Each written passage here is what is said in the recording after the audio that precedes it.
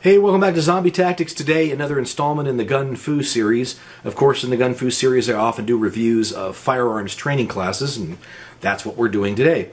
This is my friend Brandon Schell, and I met Brandon a couple years ago when we were both students in another company's firearms class. And Brandon operates a company called NorCalMedTac. And through that company, I took a class called Defensive Medicine 101 later on.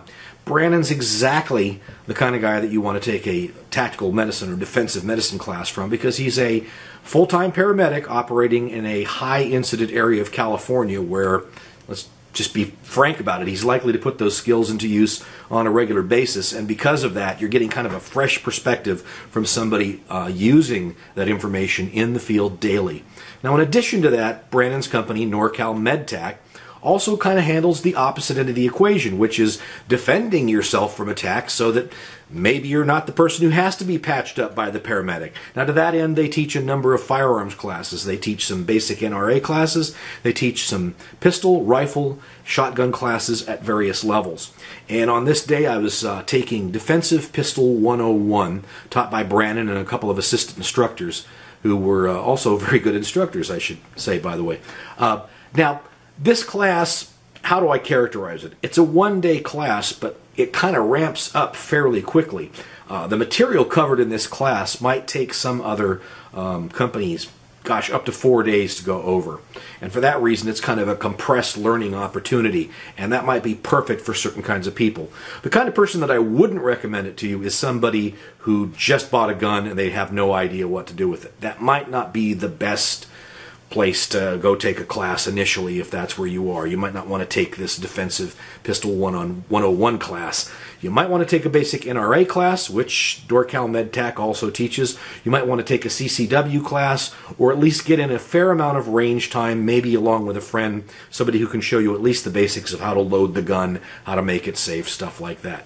Those things are covered in this class, but really you'd be better off if you kind of knew just a teensy bit about how your gun operated before you took this class. This class is a great follow-on to something like getting your CCW certificate or license in California, and we very quickly go through all of the basics of how to operate a firearm, a handgun specifically, a pistol, in a defensive situation. Of course, we go over things like the proper, upper body structure, alignment, and sight picture, and proper grip, and how to draw the gun correctly, and where to reload it, and how to reload it, and weapons malfunction clearances, and all that kind of good stuff. Pretty quickly, and I was surprised, frankly, at how quickly the other students that I was with in this class picked up on that material. I would have thought that they would have had a much more of a hard time with it than they did, particularly since some of them seem to be some fairly beginning level shooters. I make that estimation based upon the speed that they were doing these things. That's kind of an interesting point, by the way, is that it didn't seem to be a problem that there were varying levels of shooters in this class. There were some competition shooters in the class. There were also some people who really didn't have that much experience with firearms. Maybe they just kind of, like the person that I described, they got the gun, they knew a little bit how to operate it, enough that this was an appropriate class to be taking. Brandon and his assistants did a good job of making sure that everyone got enough individual attention so that that kind of thing wasn't an issue. The slower shooters, the less experienced ones, were able to get good instruction, and those who were a little bit more experienced were not. They didn't feel like they were held back, I guess is what I was saying. And that's partly because we go through a lot of material in this class. The first part of the day was all of those basic shooting skills, putting it all together. The second part of the day was putting that all together and putting it to some kind of use. So we went into exercises that involved some combination of shooting and moving, moving and shooting, shooting then moving, take your pick. Work behind barricades and the use of cover appropriately, I should say. And then, interestingly enough, we went on to do something that I haven't seen in many firearms classes, and really not mostly small companies that do this kind of thing, but the use of 3D mannequin-like targets that are designed so that you can have a much more realistic three-dimensional idea about what's going on when you shoot in that kind of a situation, a more real-life situation where it's not just a flat target. That changes up things tremendously, and we were able to do a number of exercises involving placing those 3D mannequins in various places with clothing on, while the shooter is facing away and they're setting it up, they don't know what's being set up, and then they're given a set of instructions like, Mr. T is the bad guy. And you go, Mr. T?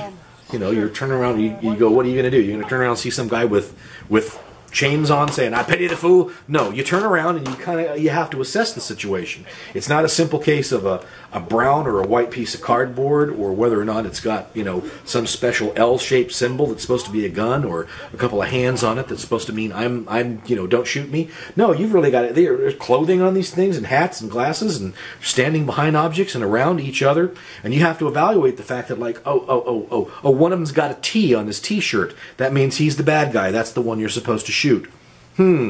That's some pretty good work at getting the principle of real-world target identification kind of working in your head. The idea that it might be an ambiguous situation, it might be something that you have to do a little bit of on-the-spot analysis about and some quick thinking before that gun comes out of the holster, which was one of the rules. You couldn't get the gun out of the holster till you had identified the threat. It was also really good because it brought to bear how much, and I think some of the video will be interesting in this, how much when you're shooting in a 3D environment like that, things change radically from what your picture might be with a two-dimensional paper target. All of a sudden, the idea of what is center of mass is a very different idea.